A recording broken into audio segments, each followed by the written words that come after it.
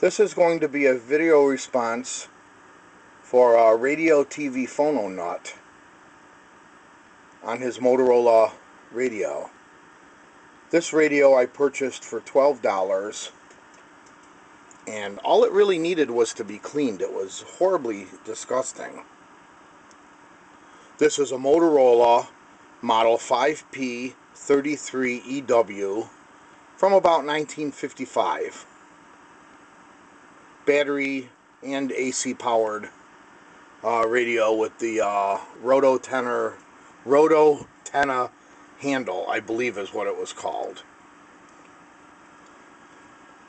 What I had to do is clean this like leatherette material with 409. It was pretty black, and these corners were chipped up, and I was actually able to find paint that was the same color, and I touched up the chips on the corners in the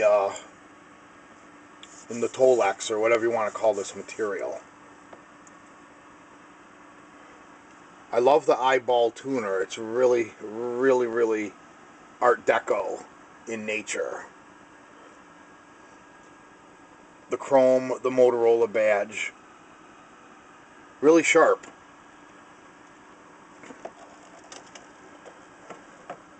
The back of the radio, the only thing that was really wrong with it is they had duct taped the power cord to the radio because it was worn, and it damaged the material a little bit there. And there were a few chips. So after cleaning it, I just decided to paint the Tolex with Sharpie, and it soaked in. And then after I was all done, I sealed it with a coat of lacquer to make it nice and smooth. It's easy to keep clean and will preserve it. Even the brass hardware is in really nice condition on this set.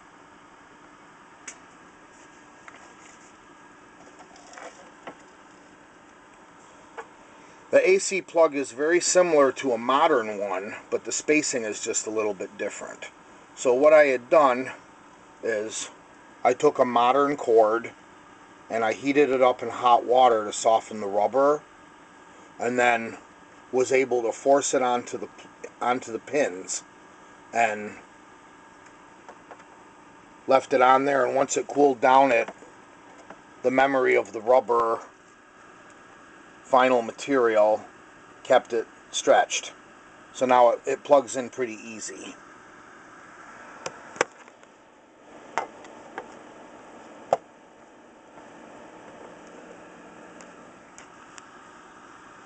Modern power cord.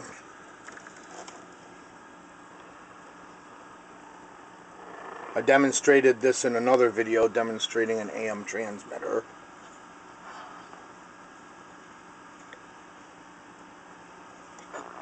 Hill, who had a terrific game against UCLA here on Thursday. Prather tries to go inside, down on his knees. Kavanaugh makes the steal and gets it ahead to Smith. Here comes Dave Smith, straight down the lane. Kick left corner, Pierre for three. It's off the back rim, no good. Kavanaugh on the offensive rebound, knocks out of his hands, and recovers and gets it out to Sanford. Drives it in the middle of the lane. It's stripped by Wolbekin, but a foul call. As Sanford made the penetration, Wolbekin hit him on the way up. And Sanford will get a couple of free throws with a chance to give Dayton the lead. Gary Cohen will Purdue here in our Subway courtside seats in Memphis. Introducing the new crispy, cheesy flat pizza from Subway. Now get 2 for $5. Subway, eat fresh. Somebody from Florida needs to put a body on Kavanaugh. He's done a nice job of rooting in there, throwing some bodies around, and picking up 2 offensive rebounds here early for the Dayton Flyers. Patrick Young, Michael Frazier both come back in for Florida. And in as well as Devon Walker, 6'6" sophomore from Winter Haven, Florida. You can hear in the voice it's got great tone. It's a really good sounding radio.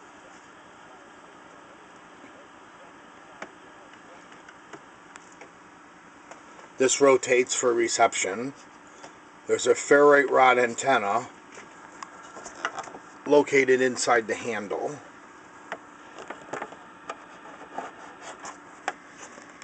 The inside of the radio, surprisingly, was in real good shape, too. And again, all I did is cleaned it up. It's running on all original capacitors.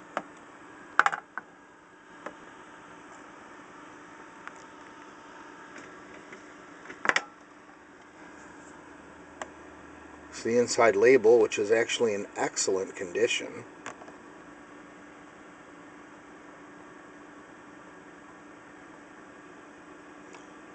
It shows the rototenna. Turn for best reception. Antenna is contained in the handle. Equipped with Motorola's exclusive placer plated circuit chassis.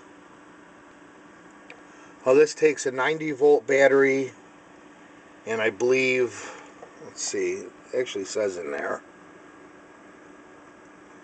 90-volt B battery, 7.5-volt A battery. So I may consider having Battery Maker make me batteries for this thing, because this is a neat radio that I could actually take around. One weird detail is it looks like the one tube is mounted on top of a Celerium rectifier. So that must be like a rectifier tube combination. It's really odd.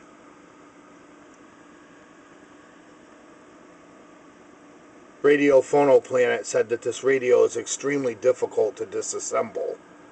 I didn't disassemble this or do anything to the inside in any way. This is how clean it was. In fact, I didn't even spray the volume control. Golden voice speaker.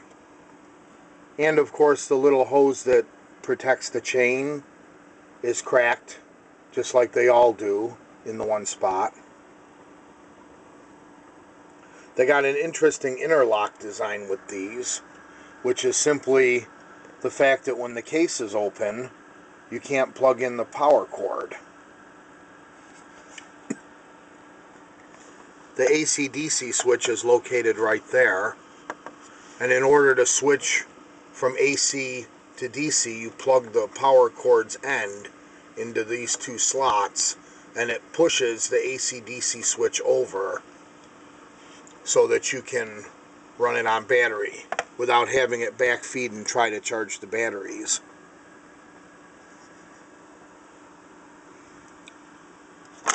Ouch.